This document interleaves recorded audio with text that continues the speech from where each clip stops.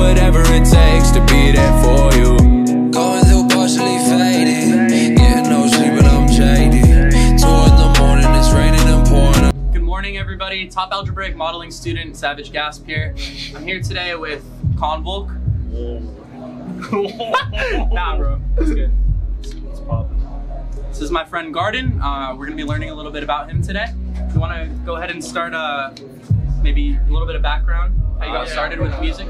I used to make really shitty dubstep music when I was like 14. Then I started making like chiptune. I went from that to like more EDM, like trap style stuff.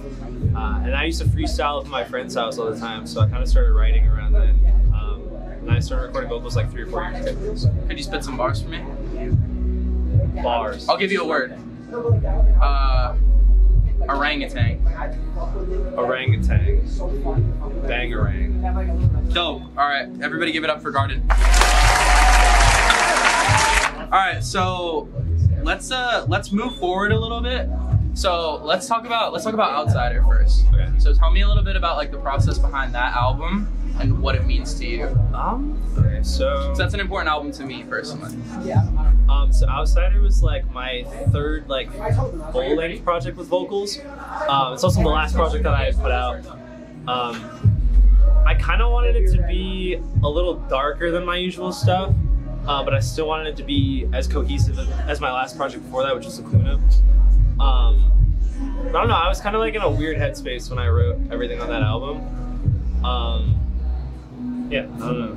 Yeah, so bringing it back to Lacuna, like how would you say that you like grew as an artist from Lacuna to Outsiders? Either sonically or just like as a person? I think just as far as like sitting there and just like recording more shit gave me like more experience, but as well as like becoming more social and kind of like getting out of my house, kicking it with the lads. Yeah, but also like the transition from Lacuna to Outsider was like I was like this little like weird hermit kid when I put Lacuna out, and then Outsider was like the first like project that I put out when I like first started like actually getting out more and like doing more shit with my life and like myself. So yeah, it was kind of like in a sense it's kind of like a project about like growing up. Facts. Yeah. So to piggyback off of that, let's like talk about like the Whatever It Takes video, because I know that's like speaking of people, of getting out and like meeting more people. Could you like talk about that? So I think it was my 2nd time ever being in New York, like New York City, because I live in like Western New York towards like Buffalo and stuff. But yeah, went out to New York City, met up with Convolk, Nine Tails, Shinny, like a bunch of fucking people. We're all chilling at Heavy Empty's house. Shout out my boy Heavy Empty. But yeah, we went out and got ramen. This is water. Yeah, it's water. This is water. Water. Mom. No alcohol. Yeah, we went out and got ramen, and then we picked up some Alkies, and then went back to Heavy's crib, drank a little bit, and I think it was Convolk that was like, yo, like, let's just shoot a video. Yeah, because Jack Rotier was there. Yeah, so Jack was like, all right, like, I got the camera, like, let's just do it. Well, because we had already shot, me and Miles had shot the New York video earlier, and Convolk was kind of like, yo, I wanted to, like, do a video too, whatever. Yeah. And I think that's how it, like, started. And then it, like, kind of evolved into, like, something beautiful and, like, the one take. Like, we had, like, 20 minutes to do that video, too, I feel like. And that was, like, the first time that we had all, like, been together, like, in a room or just hanging out in general. Yeah.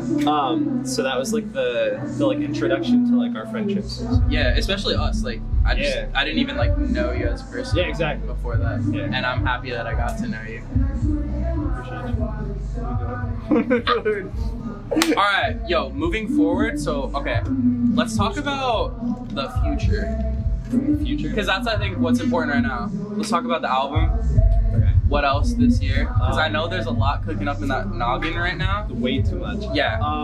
I don't know, I'm still like in the process of finishing the album. I have a name for it. It's called Creature.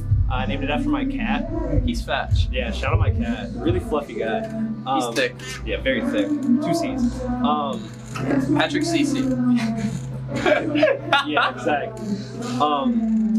But no, I think this next project's gonna be like more all over the place than most of the shit that I put out will ever be. Well, yeah, because I noticed like Me, Myself, and I is like a big step in like kind of a different direction sonically from like what you normally do. I don't know if that's like right, but it sounds like a little more like free spirited, like kicking it with the guys. I think my first few projects, I was kind of like, ooh, like I thought more about like what I wanted to make. With this one, it's kind of like free flowing, and I like just didn't give a fuck, you know.